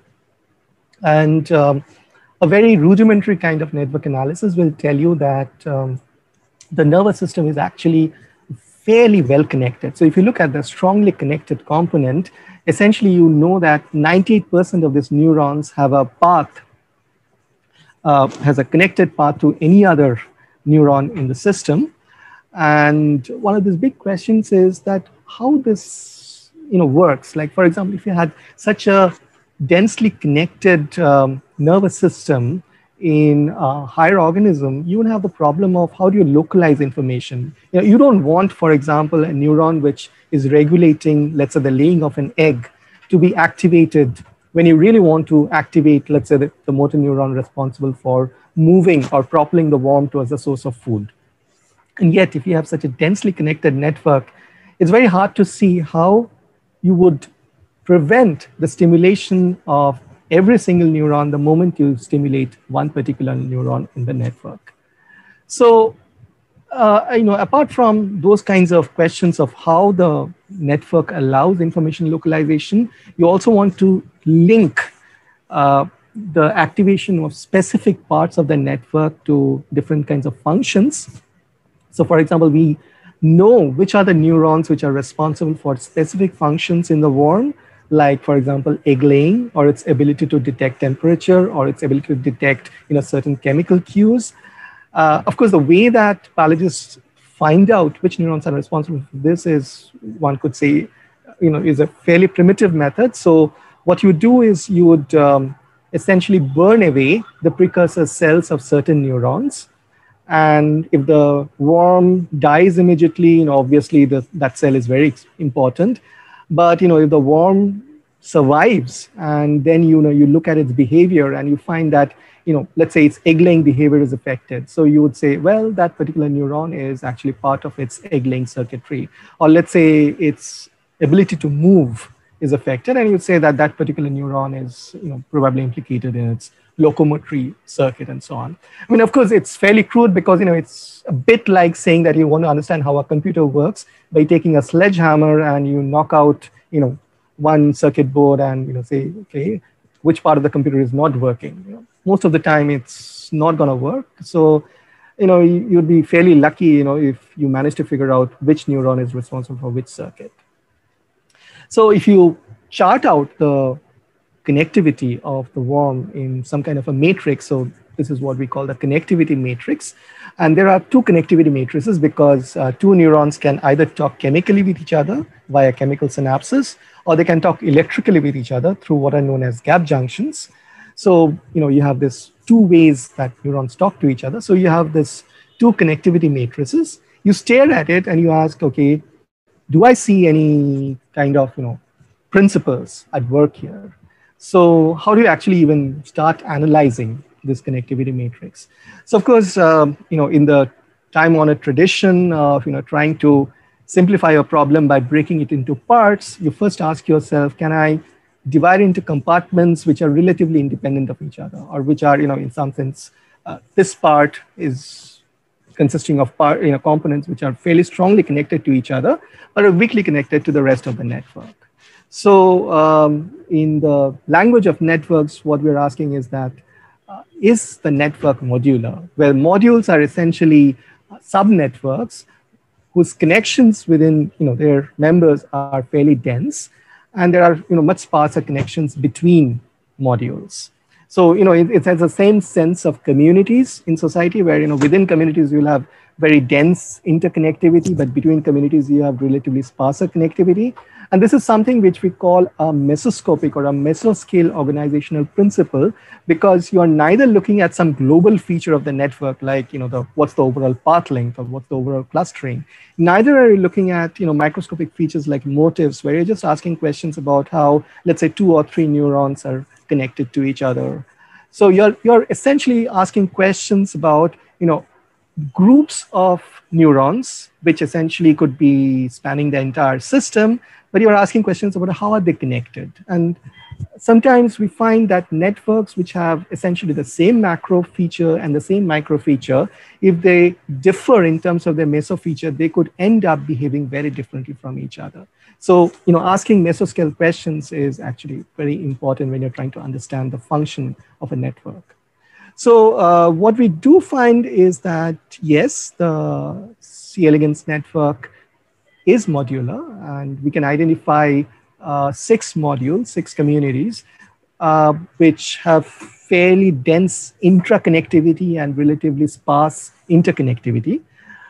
So then the question is, of course, where do these modules come from? So, one glib answer would be, it's embedded in space, right? So obviously the neurons which are close to each other would have far more likelihood of connecting with each other than neurons which are far further apart. But unfortunately, you cannot have such a, you cannot explain away the existence of modules as a trivial outcome of the spatial location of these neurons. Well, you can wear your engineer's hat for a while and you can say, well, maybe the modules are coming about because the network is some sense optimizing between wiring cost and the communication efficiency. So wiring cost is, of course, you don't want to end up, laying down a dedicated communication line, a dedicated synapse or a gap junction between every pair of neurons. That would, of course, make communication extremely fast across the network, but it's extremely wasteful. On the other hand, if you want to be, extremely cheap, you just want to, have like a single highway which connects only neighboring neurons, you end up paying the price that to send a signal from any neuron to any other neuron would have to be relayed through lots of intervening neurons. So you would end up, having a very low communication efficiency. It will take a long time for signals to go from any neuron to any other neuron. So obviously it requires some kind of a trade-off. So you could actually, design equivalent randomized networks, essentially having the same number of neurons as C. elegans, same number of connections per neuron as C. elegans, but having different wiring cost and correspondingly different efficiencies. So if you do such an exercise, you find that you can actually create an optimal trade-off curve, which looks like this. So here, for a given wiring cost, this is the highest efficiency you can get by, essentially trying to shuffle up your network as much as you want. So you might think that, nature would essentially end up with, some point on this curve, but actually the empirical network is somewhere here. And you start thinking, that's strange, right? Why is the network suboptimal? Nature can, is it possible that we can actually do much better than nature? Well, the alternative answer is that, there's something else going on. It's not just wiring cost, it's not just communication efficiency. So sometime back, we were looking at this problem and we said that, let's try this thing, that maybe some of these neurons are playing various kinds of roles. So some neurons are involved in making sure that communication within a module is occurring very fast. So essentially, they're actually acting as community leaders. So they are making sure that everyone within their own community is up to speed on what's going on in the community. There are other entities who actually act as gatekeepers or in some sense making sure that the different communities are in sync with each other. So they are essentially exchanging information between communities. So this is measured by two kinds of measures. One is the intramodular connectivity, which tells you how important a neuron is in coordinating information within its own community. And the other is extramodular connectivity, which tells you what role a neuron is playing in essentially relaying information from one community to another. And in doing this exercise, we found that essentially almost all the neurons which play the role of connector hubs. So connector hubs are essentially have the best of both worlds. So they are have lots of connection with members of their own community. So they do play a big role in making sure their people in their own community know what's going on. But they also happen to have lots of key connections with members of other communities. And so they are hubs within their own community. They're also connectors because they help different communities to figure out what's going on in the other communities.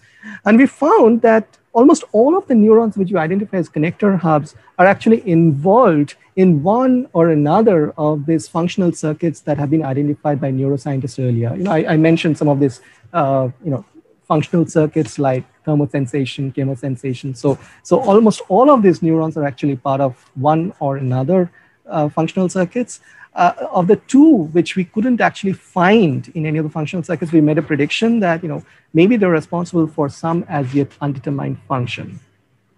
Interestingly enough, another of my students, when he joined, he was interested in working on the primate brain, and he started looking at the macaque cortical network. So this is unlike a C. elegans network, which is basically a network of neurons, is actually a network connecting different brain regions with each other.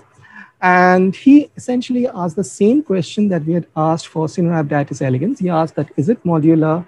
What do the modules mean? Do they have some kind of a functional significance?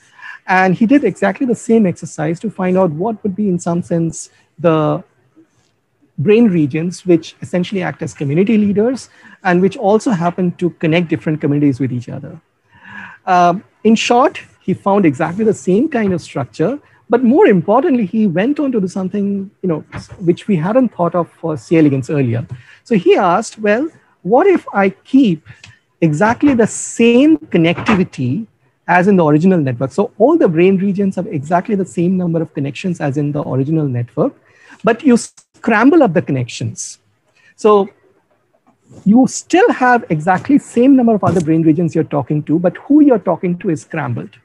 So if you keep the overall network properties similar, but just scramble up the mesoscale organization, what happens to your information processing efficiency? How fast or how slow do you become? And what he found was that once he scrambled it up, the communication efficiency immediately went down. And this was actually, in a way, very surprising to us, because until then we had believed that a randomized network, which essentially, always, has a higher wiring cost and a lower communication efficiency, would always be the fastest network that you can come up with. And he showed that no, somehow this particular way in which the intra and inter-community links coordinate with each other makes information pass through the network more rapidly than you could have done using any other possible connection topology. So this was, in a sense, very exciting. And then we started asking the question, okay, if nature has figured it out, how is it actually being implemented? How is the wiring diagram being laid down? Is it genetic? Why is it that always this particular wiring diagram, the most efficient wiring diagram, how is it being realized? So in this, we were actually following the pioneering biologist Sidney Brenner, who in 1974 essentially laid down a wonderful program in trying to understand the problem of how the brain embodies the mind in the context of C. elegans by asking the following questions. How are the neurons spatially localized? How do they connect to each other? And what governs the temporal sequence in which the different neurons appear? So, we kind of rephrase the questions as a spatial question. Why is the neuron where it is relative to other neurons? A temporal question. Why is it that certain neurons are born much earlier than others? And a topological question. Why does a neuron have the links it does? So what we recently have done is essentially try to understand this in terms of some fairly abstract principles. So what we kind of figured out that essentially the wiring diagram can be explained by just appealing to principles known as homophily. So homophily is kind of an abstract network concept which says that entities which are similar tend to prefer to connect to each other. So what are these properties? So we find that neurons which have similar process length or neurite length tend to prefer to connect to each other. Neurons which are born at similar times tend to prefer to connect to each other. Neurons which are similar in their lineage, which have family relations with other neurons, tend to connect to each other. And neurons which have bilateral symmetry, you can have often neurons which are paired. So, one would occur in the left side of the body, one would occur on the right side of the body. Even if they don't have family relation, they tend to have a high degree of high probability of connecting with each other. So since I'm out of time, I won't go into the details of this, but if any of you are interested, you're more than welcome to talk to me afterwards. So what we went on to show is that you can actually try to grade the relative importance of these different types of homophily. For example, it appears that symmetric pairing homophily is the one which is most able to explain the specific arrangement, followed by the birth cohort homophily, that is the family relation homophily, followed by process length homophily and lineage. So how is this actually related to the molecular level details? So what we are doing is basically something which is intermediate between the details at the level of the molecules, because we do understand a lot about how methods like diffusible factors or contact mediated interaction or growth guidance, all of which is taking place at the molecular level, helps neurons to be guided to connect to other neurons, to the global level, where we are trying to understand how the structural organization of the entire somatic nervous system works. So in a sense, what we're trying to do is uncover the guiding principles that govern this wiring and spatial localization of the cell bodies, which are implemented in some sense by the molecular level details. So in this, we are guided by David Murr's philosophy. So David Murr was this computer scientist who tragically died extremely young, but before that, he wrote this wonderful book on vision. And in that book, he basically set out a program. He said that, look, to understand a complex system such as the brain, you can't really attack it, face on. What you have to do is you got to divide up your attack strategies. You could attack it at the level of strategies, where you ask, what does the system do and why does it do it? You could attack it at the level of algorithms, and what are the steps by which the goals are achieved? Or you could attack it at the level of implementation, that is, how are these representations or computations physically realized? So what we are doing is basically uncover the strategies for achieving network designs, which is realized over the course of development. And of course, what we would love to do is delineate exactly how these governing principles are implemented by the molecular mechanisms.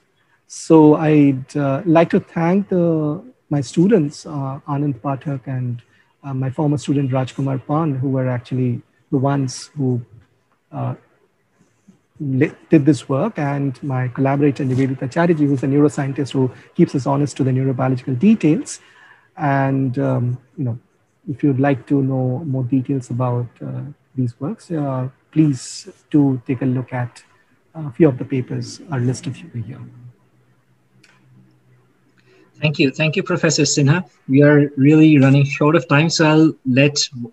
I see Professor Rudra Datto has joined, and Professor Rudra Datto, you've been a great mentor and friend to Professor Sinha, as he has mentioned. We can take one quick question from you if you have one, or I'll ask one question, and then we would like to hear from Professor Basu. So, Professor Datto, would you like to pitch in? Hey folks, I really appreciate the courtesy, but I have no questions. I'd just like to say this has been, I joined very late for some reason. I completely missed the notifications. So, but I did hear much of Dr. Basu's talk and all of Dr. Sinha's. It was very pleasant, but very surprising to see my picture turn up. So I think he's overstating the mentorship aspect, but I'm very glad to have had association with folks as brilliant as this and JBNSTS as a whole. So this is fascinating stuff.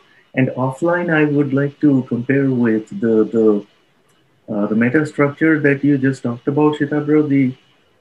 I am amazed to see that even in my very practitioner and application-oriented direction in which I have drifted in computer networking, the OSPF, the Open Shortest Path First structure that essentially drives the world today in terms of internetworking, has this group leaders, connection leaders sort of hierarchy that people ended up inventing. So quite surprising.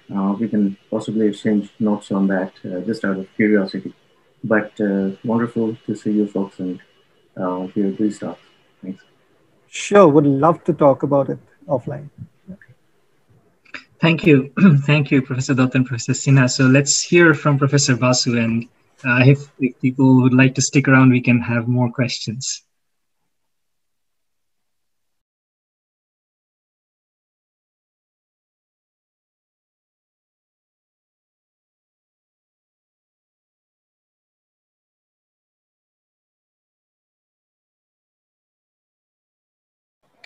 Okay, I hope all of you can see my screen. Yes. Yes. Okay, excellent. So I'll basically talk a little bit about what I discussed earlier, some of the work that we have been doing in our lab at NTU as well as earlier. So it's related to this concept of brain-inspired or neuromorphic artificial intelligence. Of course, firstly, I should thank all the students who have done all the work that I'm going to present, and all the funding agencies and so on. So, but broadly speaking, my group is currently doing work which is at the intersection of brain and electronics. So you can see there's an arrow, big arrow going this way. So we take a lot of inspiration from the brain when we design our artificial systems. But there's also an arrow that's going the other way, which is related to the brain machine interface sort of work that I was talking about, where we actually use a lot of these chips to interface with real brains and make these closed loop systems. Again, as I mentioned earlier, we have also kind of drifted a little bit to other applications of these technologies, and I'll show a little snippets of these things in the context of Internet of Things applications. Okay, so I broadly broke it up into three course categories. Firstly, I wanted to talk a little bit about this term neuromorphic, which these days, if you see, is very popular. A lot of people are talking about it. So really the way it started off was, as Padoda also mentioned, it's looking at these energy efficiencies of human brains compared to digital computers.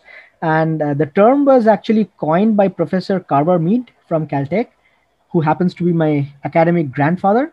So what Carver essentially wrote in his paper in the 90s was, if you're looking at problems like pattern recognition, where you're really interested in relative values of the variables. Like if there's a picture given to me of an animal and I want to know, is it more likely to be a cat or a dog or a mouse? I really want to know, relatively speaking, which one is, most likely. So in that kind of a scenario, that kind of a computational scenario, it actually makes sense not to use very precise digital computers, 32-bit long number representations and so on. Instead, you can do a lot with very simple physical computing or analog computing circuits. And in exchange, what you gain is these benefits in terms of energy and area efficiency. So that is essentially what I call is neuromorphic version 1, which was looking at really the circuits aspect or the hardware substrate.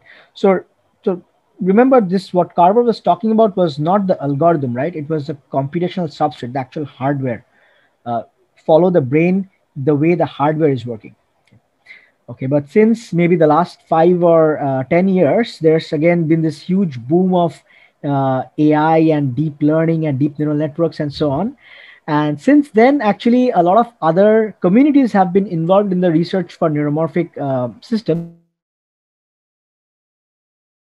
And now the term neuromorphic has kind of broadened a little bit in connotation. So if you talk with anybody in the computer architecture domain, they will talk about a system being neuromorphic if it has a non-von Neumann architecture. Okay, I kind of alluded to this a little bit. Von Neumann architectures are those where memory and compute is kind of separated, and you read stuff from memory, compute, and write back to memory. So architectures that don't have this are more neuromorphic.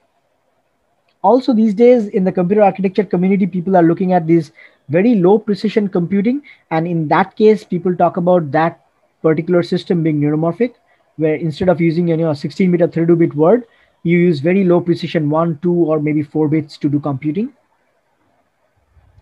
Now, separately, if you go to the computer science community, people who are doing algorithms, there somebody will say, a neural network is neuromorphic if it's using differential equations. If the time is intrinsic to the computing, for example, in a spiking neural network, as opposed to traditional artificial neural networks where time is not really represented explicitly.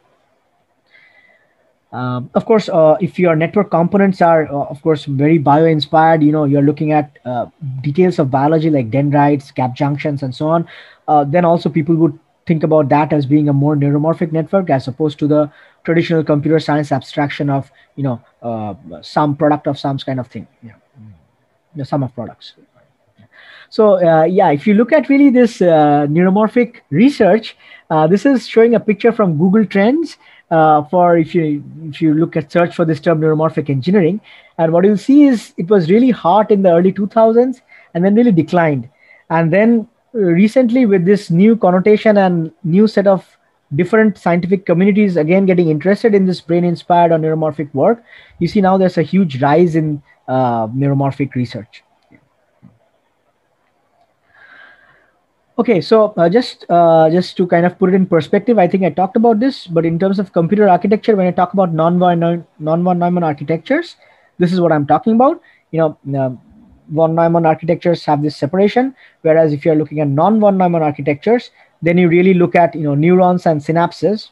And synapses are really like memory. They have some weights that are stored in it, and these are the neurons. You can think of them as compute units, and they're really like interspersed together, right? There's not a big separation between the compute and the memory. In terms of the spiking neural networks, if you really want to look at it, you can think of the spike as being a 1-bit representation of neuronal activity. And the way people think about it is, okay, there's information coming in to the dendrites that gets integrated onto the cell body or the soma.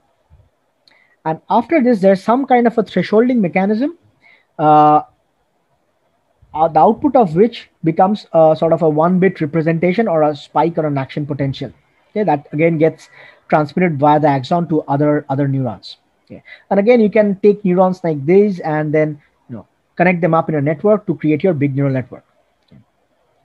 So really, if you want to compare with traditional ANNs, what we are talking about is the one that the machine learning community is largely looking at, is something like can be represented by a function.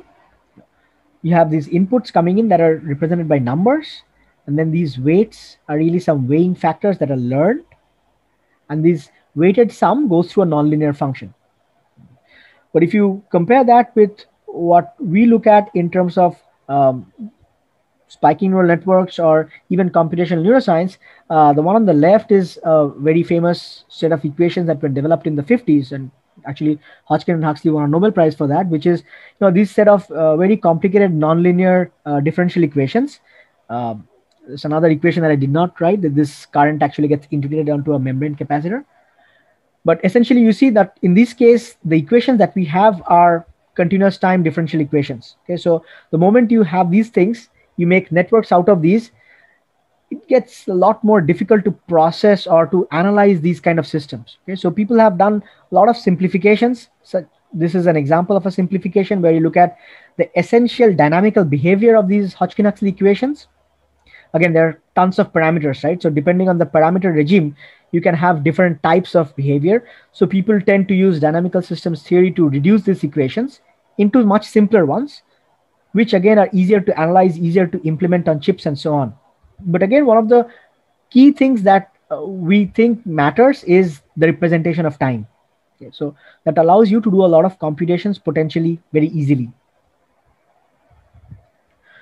Okay, so this is kind of a background of neuromorphic and spiking neural networks. I'll try to give a couple of quick examples because I know we are really out of time. So I'll give 2 examples for work that we are doing. One is a retina-inspired camera. The other one is related to electronic skin. So these neuromorphic vision sensors or cameras are really inspired by how the retinal pathway works. And you can actually make a one-to-one correspondence of the things in the pathway with analog circuits, or you can even write down equations for it. Essentially, what turns out happening is these pathways are sensitive to change in the visual scene and not the absolute intensity of the visual scene. So the moment you understand this and you start processing signals in this way, you see that the systems can actually support very high dynamic range. For example, anybody who has played around with a camera would know that, if you're pointing your camera towards a very bright object, or if you're next to a very bright object, it's very difficult to take your picture, right? Because of this dynamic range issue. But these kind of cameras are very good because it's only looking at change with respect to a baseline. You get a huge amount of data reduction because, the background, which is kind of static, immediately you filter it out. You don't really have to process those pixels at all. Because you don't process those pixels, you now can actually react very fast. You only have the moving objects that are kind of getting picked up and you can react to it. And in some sense, it's an ideal sampling scenario, meaning things that are moving slowly will produce less data. Things that are moving fast will produce more data. So a picture's worth 1,000 words. So I'll show you an example of a scene. This is showing you when you flip up a pen, you see the neuromorphic camera is totally ignoring the entire background, right? So I can pick up the pen. But because the pen is moving fast, standard cameras start getting motion blur. You can't even see the pen properly, right? But the neuromorphic camera can actually pick up the pen very easily because I'm only sampling those pixels. So I can sample them as fast as I want. Okay. So I'll not go into details of what we have done, but we have essentially looked at pipelines where we are comparing these kind of cameras with standard RGB cameras. These cameras that we have are just grayscale. So potentially you lose information of color. But what we show is in applications that are very important that people are willing to pay money for, like tracking objects in traffic. You can do much better than even state-of-the-art deep learning-based systems. Okay, so this is showing an example of cars moving, and there's a tracker on this, and I can show you what's the probability of this object being one of these 5 categories. So essentially, what we are seeing is if you respect some of the constraints initially and then build your system, you can end up having a very efficient system instead of always starting from the the deep learning one, which is kind of over parameterized, throwing a lot of data, a lot of compute at it, and then trying to downscale from it. Okay, so this is one example. And again, I will be more than happy to discuss about more details of this work and so on. The other example that I would like to give is something that we have been working last maybe just 2-3 years. And this is really looking at tactile, or the feeling of touch, because if you look at even machine learning community, people talk a lot about vision or audition, because these senses seem to be very dominant. But touch is so important, right? So we are using touch all the time. In fact, in this COVID times, I can feel it more than anything. I am doing this video calls with my father every day, but I just feel like, going and touching his hand. I can't do that. Right? So that sensation is entirely missing. So we believe, there's a lot of scope for doing bio-inspired tactile sensing, something like skin that we have. But if you look at the current tactile sensor arrays that are used in state-of-the-art robotics, what are the challenges in scaling them to human skin-like thing? Human skin, of course, if you think about it, has tons and tons of receptors, right? So if I want to do those receptors, issue becomes wiring. How do I wire to all of those receptors? Then typically people scan out these tactile sensors one by one. If I have 1 million receptors, the latency in scanning out is huge. Then I can't do any closed loop task within any reasonable time frame. Third issue comes in terms of robustness or fault tolerance. The moment you start having so many wires, any wire breaks down and potentially you can't even scan out from all of those pixels, right? So it's a huge issue. And the last thing that we kind of started working on was this sensation of pain, meaning if you look at material science community, and Debarghya is from that, so I'll kind of heckle him a little bit on this, but material science community mostly, when they look at pressure sensors, they just want to make it more and more sensitive. But really they are, if you think about the way we are using touch, a lot of our learning comes from the sensation of pain, right? That's how we know which signals are good, which signals are bad, and so on. So that has largely been ignored. So in our group, in collaboration with material scientists, we developed some artificial skin-like sensors that actually allowed us to get robustness and scalability via 3 mechanisms. Let's talk about some of them. The first one was we made something like a pain receptor or a nociceptor, and it has a lot of properties like sliding thresholds. For example, if you're hurt on a part of your finger, then the threshold of pain on that part is actually reduced because you give it time to heal. Only then you can actually use it in the same way. So that's what we also had in our skin receptor, so that the robots endowed with these kind of receptors would actually know which part is damaged and actually give time for that part to heal. When I said heal, yeah, we actually can make them heal because we had the material science group had an unique self-healing property in the sensors using some ion gels. I won't talk too much about that, but I'll go to the third aspect, which was these associative learning. So in some sense, in biology, what we have is the skin receptors actually have nerve bundles, nerve fibers that go back to the central nervous system. The skin part is considered the peripheral nervous system. So this part goes back to the central nervous system, which is your brain and spinal cord, and then it gets processed, right? But for us, wiring was an issue. So what we did, we took ideas from the central nervous system and put it into the peripheral nervous system. So our robotic nervous system is actually a hybrid. So we actually have learning synapses right on the skin. Why did we do that? Because now during a learning phase, these red signals are like learning signals corresponding to, let's say, noxious stimuli. If the system learns, then afterwards, when it's working, if there is a damage to these receptors, these signals are lost. Even then, because the system has learned it, it can actually respond appropriately to this noxious stimuli and move the hand away. Okay, so in some sense, this is going beyond what biology does and merging CNS and PNS functions together.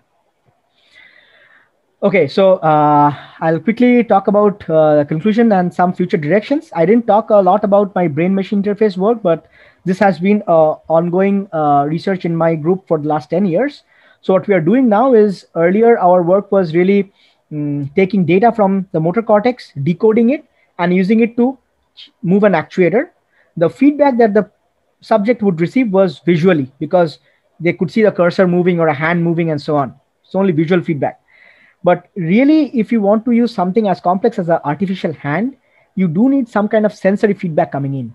So that was really the motivation for us to look at this tactile sensor array, which is now going onto a glove, which will be put on the hands of this robotic arm. And that would actually give sensory feedback signals to do a second closed loop for us to put it into the BMI system, or the brain machine system.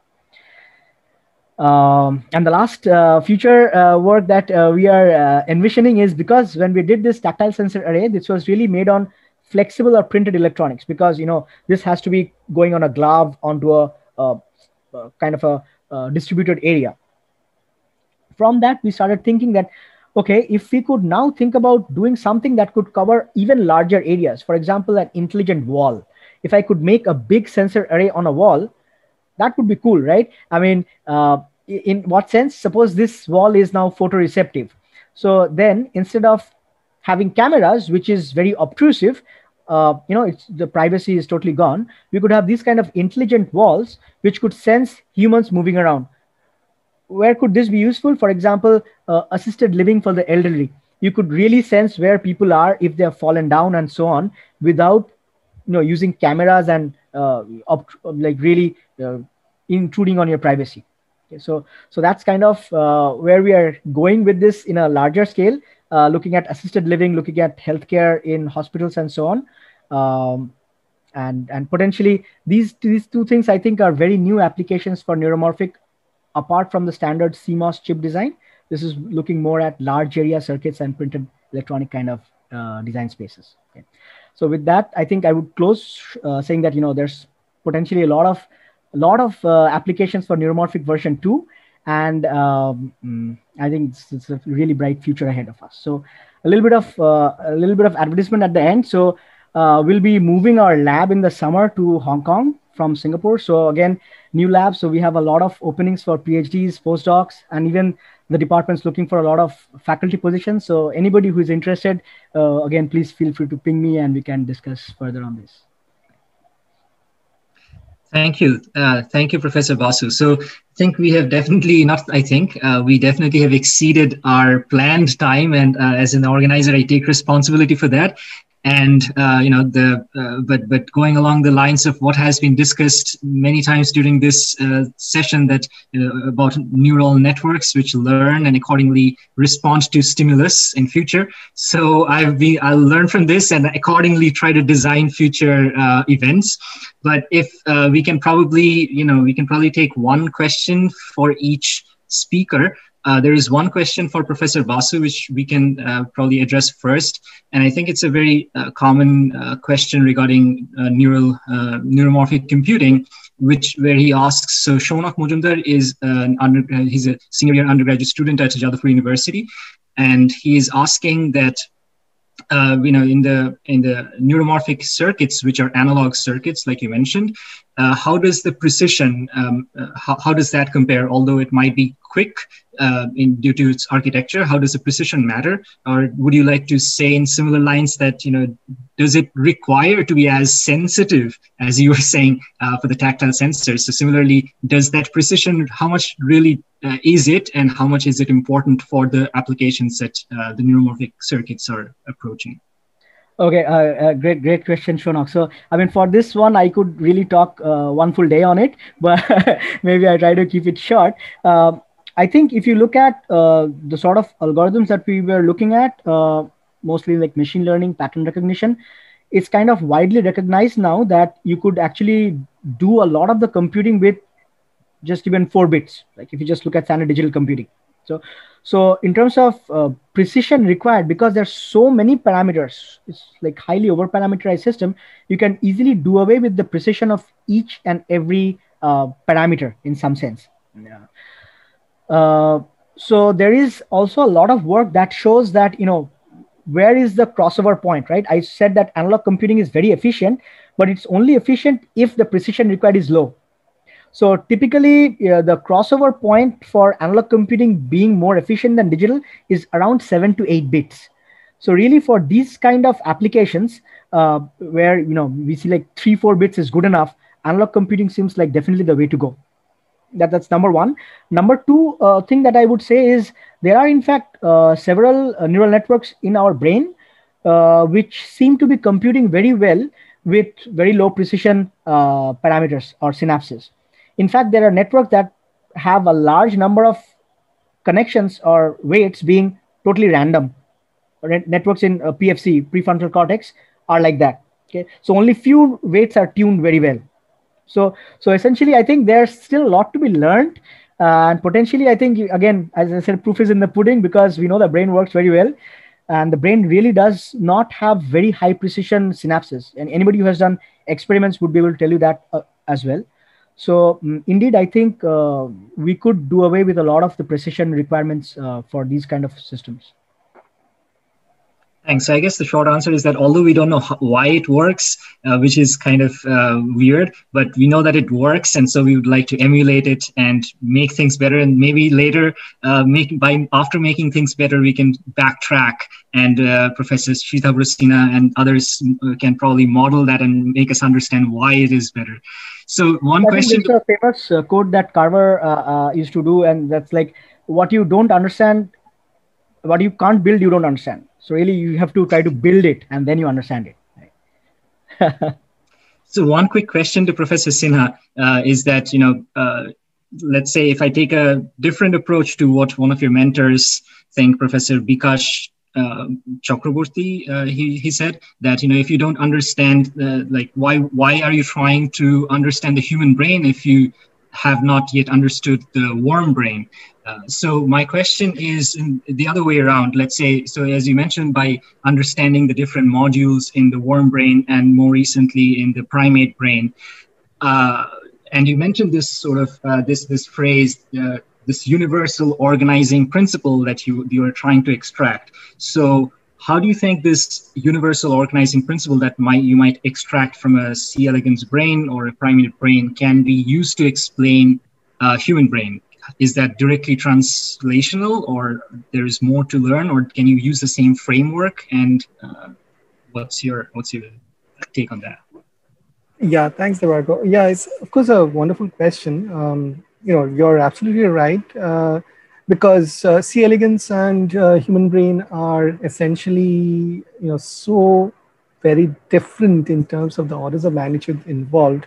You could well say that, maybe nature has figured out different ways to make these principles work. So that's why, you actually have to test it, right? So we were as surprised as anyone when we found that essentially the same intermodular connectivity principle that we saw in C. elegans also operates in the primate brain. And even more surprised when we found that it actually has a functional role. I mean, namely, basically, making information transfer extremely rapid. So I guess the short answer to your question is that, we don't know for sure if there is indeed a single principle which unites a network of 300 neurons and a network of 10 to the power 12 neurons. But every little fact that we uncover, for example, this particular principle that the same mesoscopic organizational feature is operating across the scales.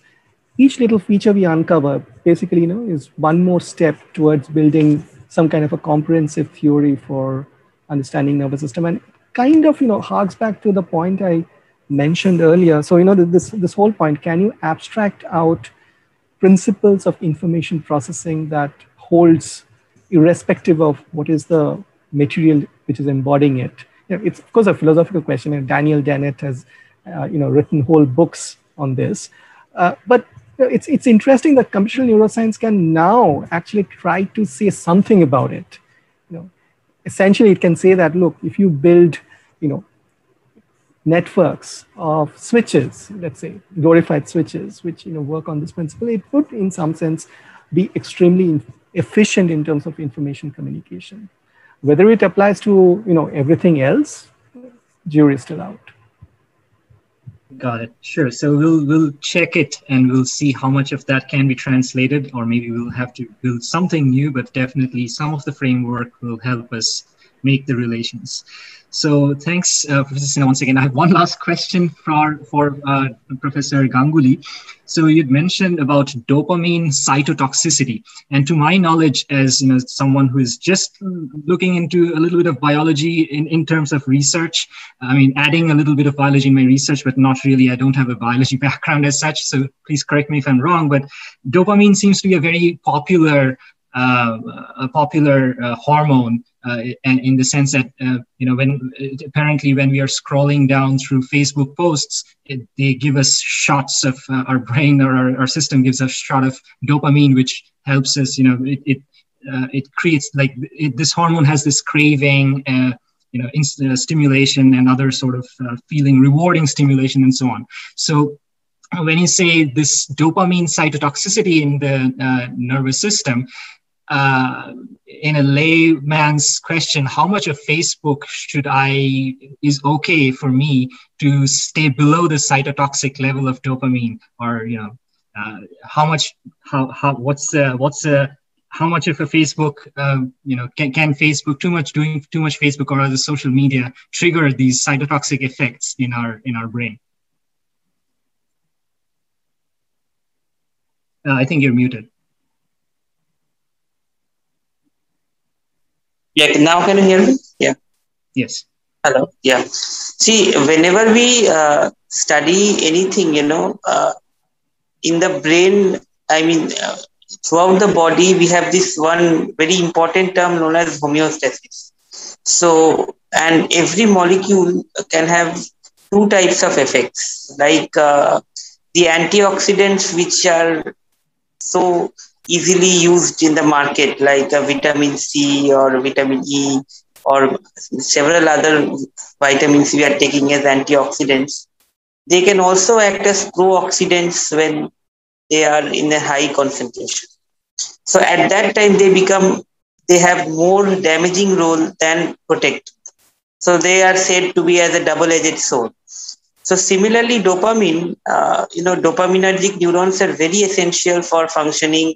Dopamine has several important functions as a neurotransmitter and all that. But when at local levels, the concentration increases due to some pathology, and that can itself cause toxicity. Like, I give a very simple example. Like, we have hydrochloric acid in our stomach, and the pH of that hydrochloric acid is stronger than the HCl you use to clean your bathrooms. That is, it is less than even 1.5. And you can imagine if you ever poured the HCl of bathroom, you add few drops on the floor, you can see fumes coming out. It is so concentrated. So we have an HCl which is much more concentrated than that within our simple naive stomach, yet it is performing brilliantly because it has mechanisms to protect. It has mechanisms or controlled homeostasis of that secretion and neutralization. But when that is disturbed due to some chemicals, due to some disease, due to some addiction, anything, that layers get disturbed and they cause violent peptic ulcers and ruptures, emergency people coming with perforated abdomens. So similarly, what we are trying to, when we are doing neurodegeneration, we are actually trying to see how the normally present or the vitally important endogenous substances can be toxic to those neurons locally.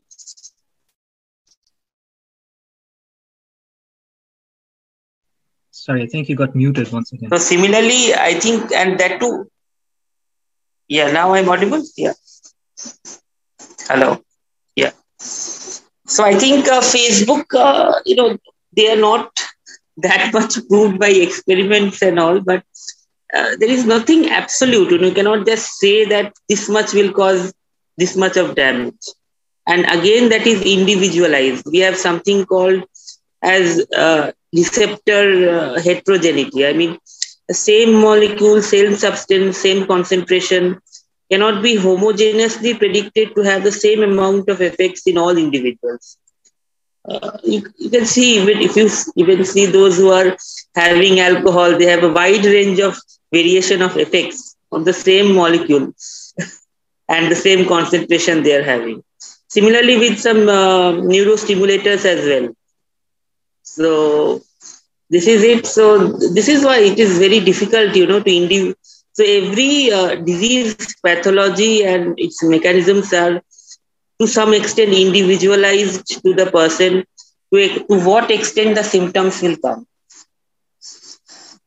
I think that. Yeah, sure. Thank you. Got it. So, I mean, I guess we don't know exactly how much, but too much is toxic. Let's say. Right. So, okay. So we can probably wrap up. Do you have Professor Ganguly, Professor Basu, Professor Sinha? Do you have any last comments, thoughts before we call it a day? I mean, I think I'll just again go ahead and thank you, Debarghya, and all the others here for organizing this. I think it was brilliant. And I mean, I actually was fascinated by a lot of the stuff that was discussed today. So hopefully, we'll forge more connections with other JB scholars, and hopefully I'll probably try to attend more talks now that I know what's going on. So thanks once again for doing this. And again, if anybody has anything else that you want to discuss, just feel free to email me. So I'll be happy to discuss more. Thanks. Thank you. Yeah, I'll actually reach out to you regarding the touch communication. We have been some of us have been thinking along those lines. So Professor Sinha, do you have something to add? Yeah, I'd like to second Arindam. I think it's fantastic, what you are doing. I mean, you and your team, of course. I do know that it's not a single effort, but it's really appreciated. Although all of us don't get the time to listen to the talks live. As I mentioned, I do look at some of these videos occasionally, and all of them are actually extremely exciting. It's really lovely to know that the JB community is so active, and thanks to you, for essentially getting us connected. Sure. No, thank you everyone for responding so well, and forming the database has actually, it helped me see whom to reach out to and probably put together this this panel. However well or not so well it has panned out, but we will try to plan similar interdisciplinary or things like that panels in future. So definitely would like to see you there as well. Thank you.